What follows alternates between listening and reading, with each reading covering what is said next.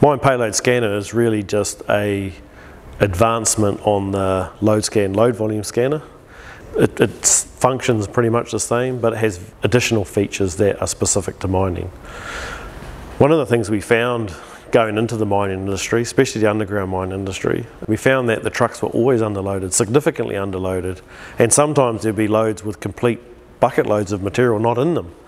So what our system gave our mining clients was it gave them 3D profiles that they could show their operators how their loads represent in the truck and how underloaded they are. And so our customers used our 3D graphical profiles to educate their bogger operators at the pre-start meeting to say these were all your loads from yesterday and they're underloads.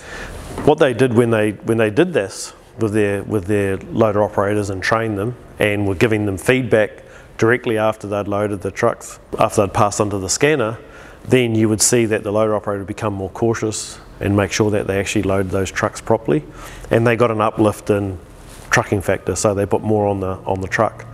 Some of them were 15% increase, some 9%. We had some at sort of 5%. But when you're carrying gold or copper ore over a few loads, that becomes a lot of money.